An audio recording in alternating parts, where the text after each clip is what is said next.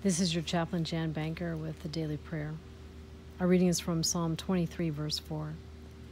Even though I walk through the darkest valley, I fear no evil, for you are with me. Your rod and your staff, they comfort me.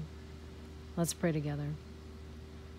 O Lord, who walks with us through this dark valley, we are so grateful that we have remained snug here in our waterfront cocoon, almost as if this whole place already has herd immunity from this mercurial coronavirus that seems to prey on older people living in close quarters.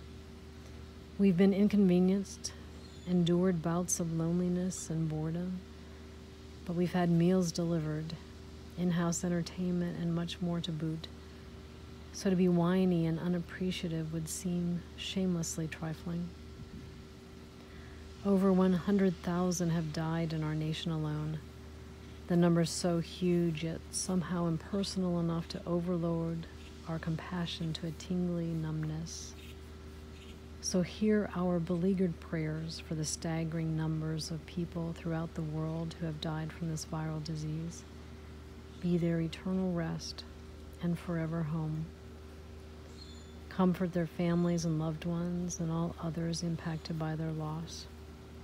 May your mercies blanket everyone hospitalized with the virus and give renewed resourcefulness to those charged with their care and well-being. For the ill without access to health care, send your rescue. Use experts and innovators to create beneficial medicines and vaccines so we can stop this virus in its tracks and make it peter out. Be our rod and staff who guides us all to safety. O Lord, our Good Shepherd, we pray.